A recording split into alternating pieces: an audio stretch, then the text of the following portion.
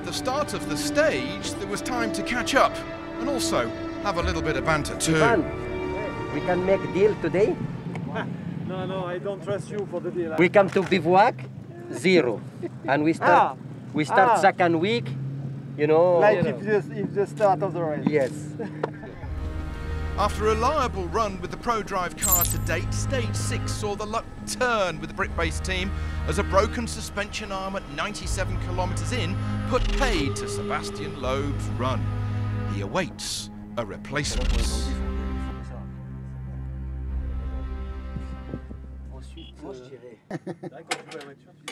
Ultra fast is not the way of the Dakar, but that is precisely how Nani Roma has got ProDrive into a fantastic 5th overall on their first ever rally raid. He's in high heel and he's happy. Isidre Esteve used to be a Works KTM rider, an accident leaving him in a wheelchair, but this is his 5th Dakar on 4 wheels and it's in a new Toyota. He's kept all his favourite mechanics and he's got a great team. Yesterday's winner, Janil de Villiers, was still struggling with a stiff neck, so every hard landing hurt. He found the broken dunes really tricky, but even after a couple of punctures, he came home in 8th. Fellow South African Brian Baragwana was ranked 39th as the event got underway a week ago, but they've thrashed through, he and Tay Perry, brilliantly to be into 6th. At the halfway point of Dakar 2021, we're seeing a truly golden era of Dakar history unfolding in front of us.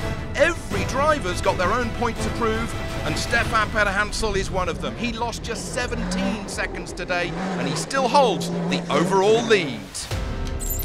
NASSER AL-ATTIYAH knows he has to keep the pressure on, and he's doing just that with throttle traces regularly at 100% on the data. The Qatari pit Pederhansel by a whisker for 3rd today, but there's nothing in it. He may be 5 hours back after earlier problems, but YAZEED Al-RAJHI planned to go flat out from the start, and he did just that with 2nd today in the OVERDRIVE Toyota.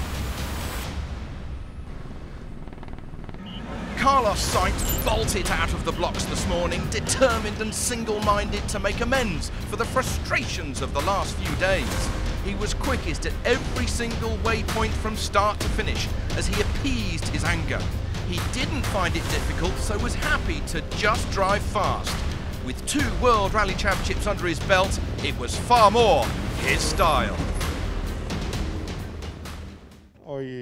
Today, basically, we didn't have any problems at all. The stage was pretty simple without any crossing tracks. A lot of sand and dunes, we had good pace, and I'm happy at last to manage a clean stage. Sainz taking the victory by 4 minutes ahead of Al-RAJHI, Al-ATTIYAH in 3rd, just a whisker ahead of Pederhansel.